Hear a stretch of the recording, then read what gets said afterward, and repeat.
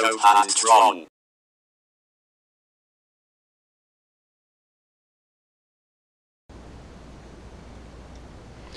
Welcome to the first episode of Keeping My Code Hand Strong. That being said, we're going to keep the subject matter kind of light today, even fun.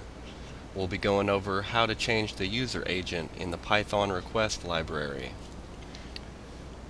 We'll be using Linux today. Windows people, you're on your own. I'll be using Debian. So we'll be using the aptitude repository for our download manager. Please use the appropriate one for your flavor of Linux. We do need Python installed, so make sure you have that installed. We'll go ahead and check our version here so you know what we're working with. This has not been tested on version 3, so this is only for a 2.7. Okay, so first we need to go ahead and get pip if we don't have it installed. So like I said, I'll be using the aptitude repository. So we'll go sudo apt-get install python pip. This is already installed on here, so if we were to do it, it'd tell us it's already installed. Good.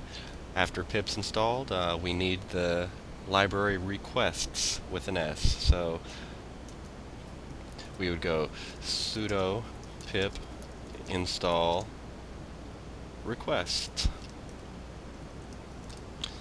And I think it's already installed in here, but yes, it is already installed.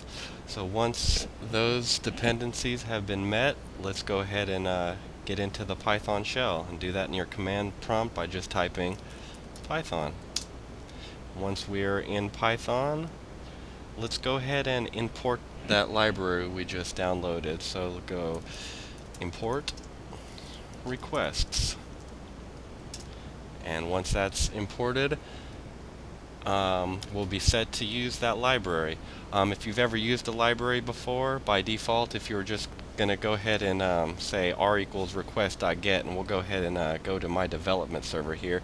Please don't do this on any server you don't have permission to. That's my disclaimer here. So if we say r equals request.get, and then we're in this case going to my development server, and we send the request, and we look on our log for our development server, it sends this nasty Python's requests as our user agent. What if we are doing some web application fuzzing, and said web application has this user agent in the firewall? Not good. So it turns out it's pretty easy to change the user agent with this library using the headers equals headers parameter, as it were.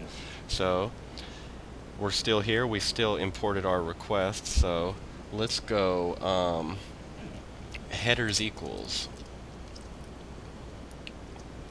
and then we'll give it a tuple here. So we'll give our first argument as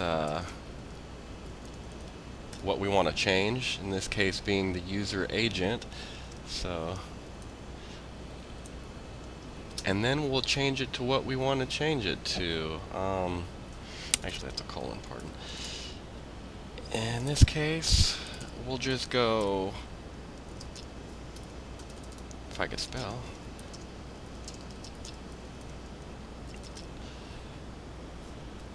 so we'll give it that as our argument, so that will be our new user agent. Let's go ahead and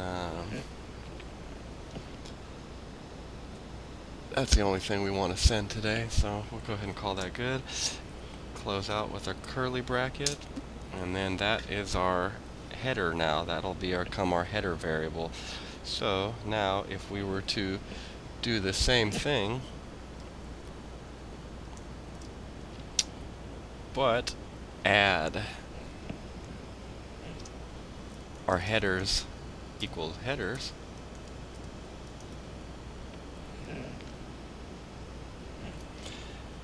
and we'll close our bracket here. That should send it this time with our new user agent.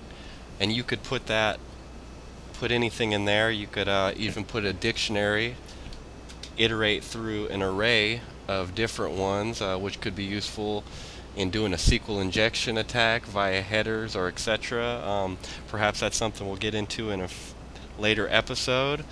But that's pretty much the gist. Very easy. Just use the headers equals and then change your user agent in there, and wow, you got whatever user agent you want. You can even iterate to make it do it a couple times, do it 10 times in a row, so it does it 10 times in a row, or however you want to do it. I'm sure you could think of lots of fun things.